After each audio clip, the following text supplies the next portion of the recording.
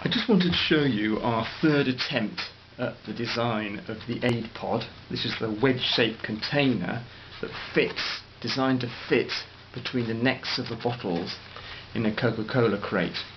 The first one that we designed was a simple triangle which cut off there, and it was designed to fit below the top of the bottles. The tops of the bottles come up to about here.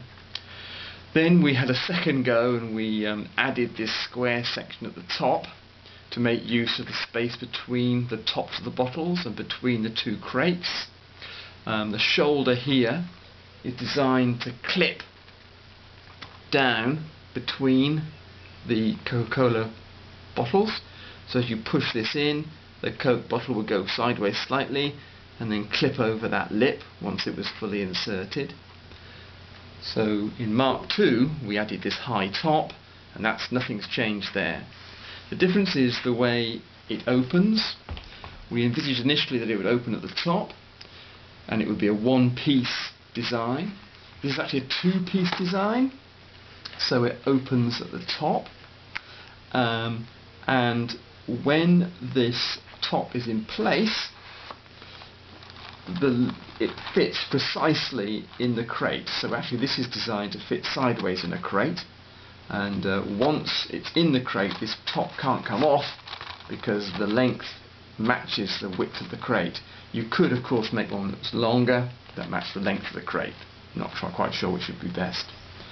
The other key thing about this design is that this collar here is the same length as the lid, so that once the lid is on, until it's fully on, it can't be crushed any further lengthwise.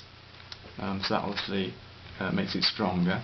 These shoulders, which really are to enable it to clip between the bottles and be gripped by the bottles, also gives it a lot of longitudinal strength as well. And so your social products go, your condoms, your oral rehydration salts or whatever go inside there, and as before they can be locally determined. It's not up to Coca-Cola to say what goes in there, that's up to local health professionals. This is just a container which we hope Coca-Cola will agree to carry in their crates across Africa. So there we are, that's Mark III of the AidPod.